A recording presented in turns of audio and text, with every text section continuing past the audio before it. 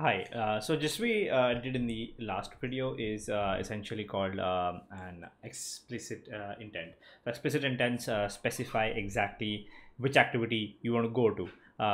We did that, right? We told that this is the exact activity that I want to go to. This is the exact activity that I'm coming from. But sometimes what we do is we use implicit intents. Now, implicit intents, what they do is they tell what you want, and the operating system will try to satisfy what you want. So for example, you say that I want to share a photo, give me any app that can share photos, or I want to dial a number, give me any app that can dial a number, or I want to send a message, give me any app that can send a message, like that. That's called implicit intents. So take a look at how we can send implicit intents as well. And to do that, what we'll do is say um, let's say we go to our activity main XML and the layout, and I will just change the layout a little bit. So what I'm going to do is I will in fact, in this frame layout, I will make the frame layout wrap content and wrap content, and I will put two linear layouts inside my frame layout. Okay. The width of the linear layout would essentially be let's say wrap content, and height is also wrap content for this, and orientation is horizontal. Okay. So I'll make two such linear layouts. Okay. And inside these linear layouts I will add an edit text. Okay. So this edit text, I will give it a width of say 200 dp. Okay. And I will give it a height of wrap content, and I will follow that up with a button. Okay. And this button has wrap content and wrap content, and inside this button I have say a button called browse, and similarly I will create another one of these. So let me just put these up a little bit bigger here on the right side, so you see what is getting created on the screen. I do something similar inside the second linear layout as well. And this button I call it dial. Okay. I give it an ID, btn dial. I give it this an ID, btn browse. Okay.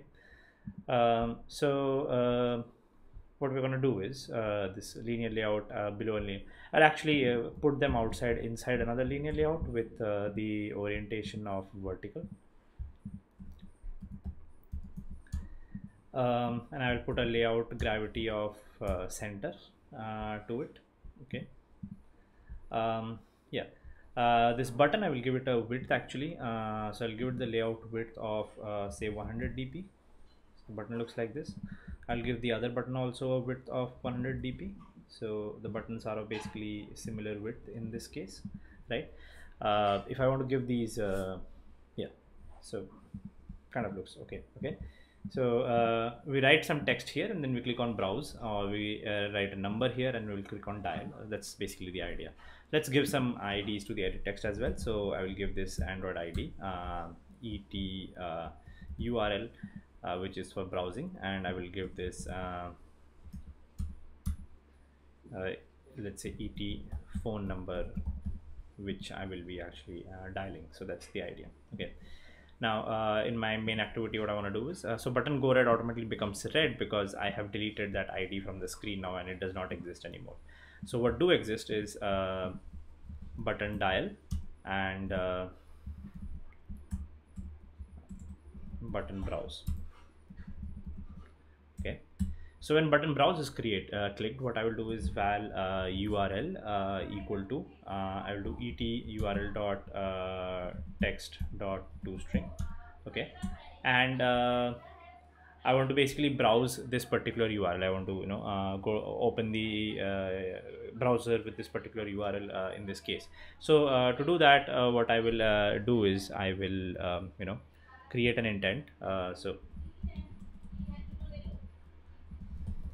this time I have to create an intent in a little different way. I pass this action in this format. So I pass action intent dot action underscore view. So this is the way to basically browse. You pass a view action, and you pass the URI. So we do URI dot parse, and we basically would be doing this thing, the URL. Okay. and will pass this URL.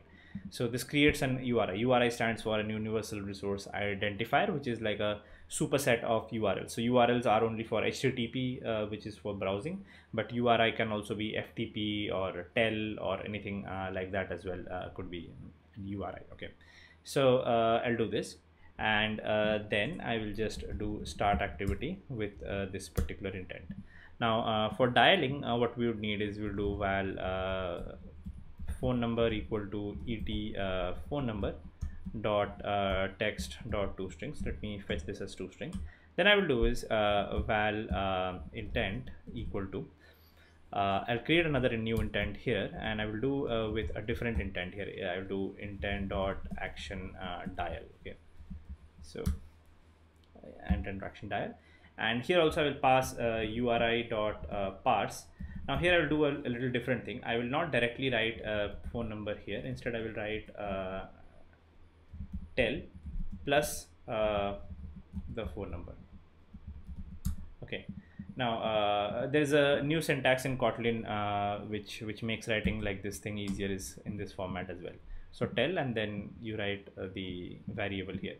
So essentially in Kotlin, what happens is that if you want to send some intent somewhere, you have to dial somebody. You have to write it like this tel, and like plus 91 9876533665667, somebody's number. Okay, somebody's number, anybody's number. So write it like this, and that's an URI. So URIs can be of this format, it could be of this format. So that's an email ID URI. This is a HTTP URI, and which is basically an URL as well. Okay, so URLs are kind of URIs, but these are not URLs, but they are URI. Okay, if you want to say send somebody to an FTP server, that's gonna look like this as well. Okay, so FTP, HTTP, mail to tel, different kinds of schemes exist in URIs. Okay, now to dial we need a URI of this format. Okay, and then I will do val start activity and pass this intent here. Okay, so sorry, not val, my bad, start activity, and pass the intent here. Okay, so let's see if the browse button, the dial button essentially work, or they don't work, and we'll also see how to handle different kinds of errors that can happen out of these cases as well. Okay, so here my app, there we go. So if I write http google.com and click on browse, it opens Google Chrome, and it opens sorry, it's the first time I'm opening Google Chrome on my computer, so it's opening google.com. I have only Chrome as a browser in my emulator, but for example, if I had other browsers as well, like if I had Firefox and Samsung Internet or UC browser or something like that, then it would show me multiple browsers. Now if I try to dial a number like 9988776655, something like this, so dial, and it comes to the dial screen like this. Okay, now there's going to be a lot of bunch of mistakes that can happen. So for example, if I don't write anything here and I click on browse, app will crash. Why did the app crash? So let's take a look at the logcat, of course, right? Delete everything in the logcat. Let's run our app again and see why it crashes if I don't write a URL there, right?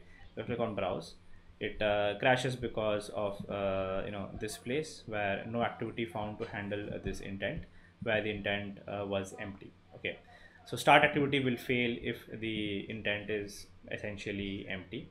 So you can handle that thing here. So if URL dot is empty, right, and you can create an alert dialog here to handle that particular case, like we had seen before. Okay, so dialog to tell user to enter an URL.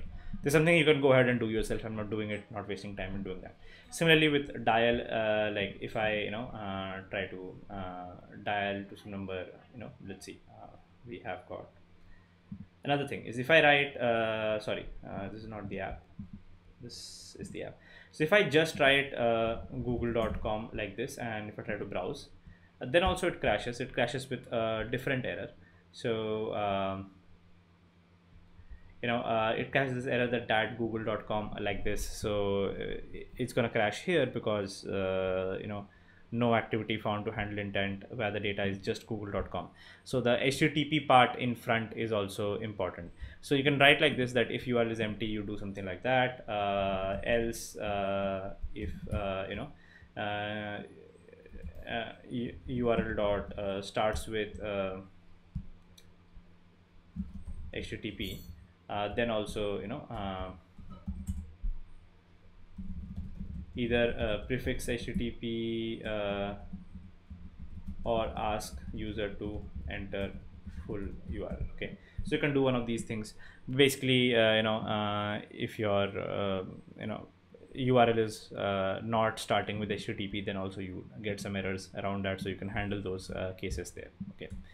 So that's basically how implicit intents work. You tell the operating system that, hey, want to do this, and the OS will just find out some app that can do it. Okay.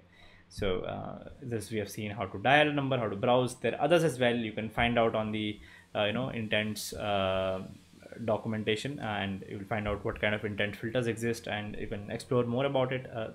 Here I will just finish the intents part here and move on with other things. Okay, we will visit intents during probably the course in other places as well, where we have to share things and all. We will somewhere or other we might encounter intents again. It's an essential part of inter app communication in Android.